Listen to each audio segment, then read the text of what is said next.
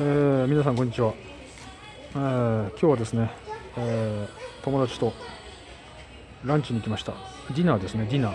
今日はですね、ガストの若鶏の竜田揚げです。ね、若鶏の竜田揚げ。これね、私好きなんですよ。1ヶ月に何回かしか買わないですけど、こちら若鶏の竜田揚げ、これ450円ですね。450円。安いですよ。眼予防に効くね、この、キャベツの千切りが非常に多くヘルシーです。ぜひ中年男性にはね、食べていただきたいと思います。で、こちらね、若鶏の竜田揚げの上にね、これ、生姜、大根おろしが乗ってて、これもね、眼予防なんですよ。だからその眼予防ね、の効果がある野菜を2つ取れる。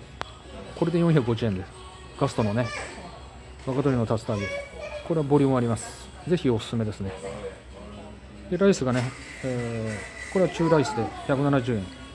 全部合わせてもね、600円ちょっとです。非常に安いです。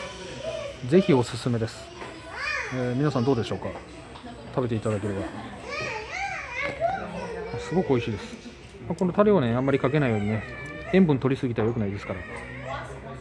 ぜひおすすめです。いかがでしょうか。皆さんもガストに来たらぜひこのセットを食べては。でね、赤肉はね、発がん性が強いですから、あくまでも鶏肉をね、私、大食いに摂取してます。鶏肉はね、筋肉を作る材料にもなりますから、よくね、ボディビルダーの人は鶏肉を食べてますよ。それでがん予防にもね、効くということで、一石二鳥です。この価格でね、これだけのヘルシーな料理が作れる、食べれるっていうのはガスト様々ですね。ではいただきますんで、チャンネル登録お願いします。チャンネル登録していただければね、いろいろないい情報、マニアックな情報を発信していきますので、ぜひよろしくお願いします。